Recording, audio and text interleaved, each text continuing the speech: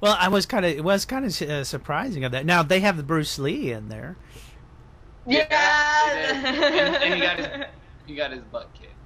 Yeah. Hard. Yeah. Now, and as far as with all the CGI that they did to make him so realistic, did you feel that was very realistic, the Bruce Lee character?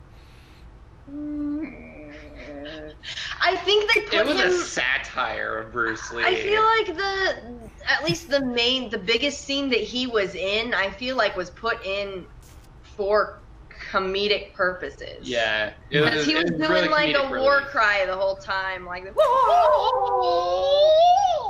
was really funny.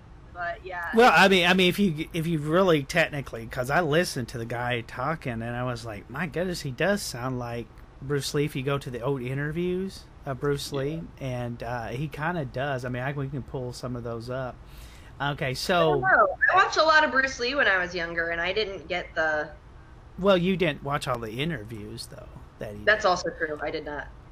Because so I did not get right, connection. Because he was dubbed in all his films except for one. So he was you dubbed? have to like dubbed over. Yeah. Yes, except for one. He was dubbed in all his films because people didn't feel like they would be able to understand him, and really? like I was, yes, and so that's kind of racist. Yeah. Well, it is in some ways. It is. In other ways, you know, you got to understand too. It's like, you guys ever get a phone call from a debt collector who can't barely speak English? He's like, "Hi, my name is Karen. Amir from India. How may I misunderstand you today?"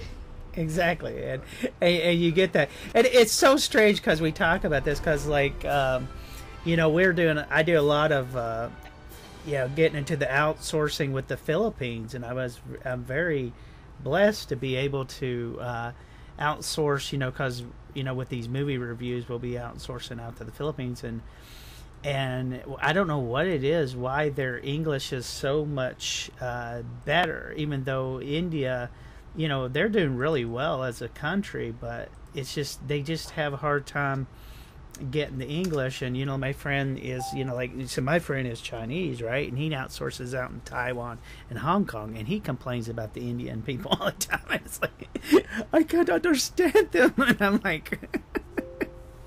and of course my friend's got real thick Chinese accent, so it's like he'll go in there and he'll say Riri, and he'll say what's another thing, every L is R, you know, and crack up every once in a while about that. But he's like, with me, it's like, you know, with outsourcing, it is tough to do that translation. I felt with him nowadays it's more common in California, is because that's where you get your Chinese population came over to California, and so now it's just regular, you know. It's like, that's the reason why, because you got people with thicker accents, but you're in the 60s, it was a little bit harder, you know. It's like to understand a lot of that.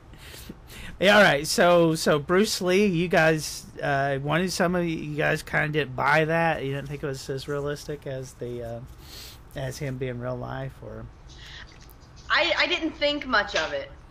Mm-hmm. I honestly didn't recognize it as Bruce Lee until about halfway through the scene with Brad Pitt kicking his butt. I also didn't realize it was supposed to be Bruce Lee. Yeah. Really? Yeah, I didn't As realize. Well, the connection, of course, is that Bruce Lee's manager died with Sharon Tate. And that's the reason why I always thought that was the reason they would put him in there, because the manager, Bruce Lee, died with Sharon Tate in the Manson family murders. And of course, are we getting into that yet, or Who's your daddy?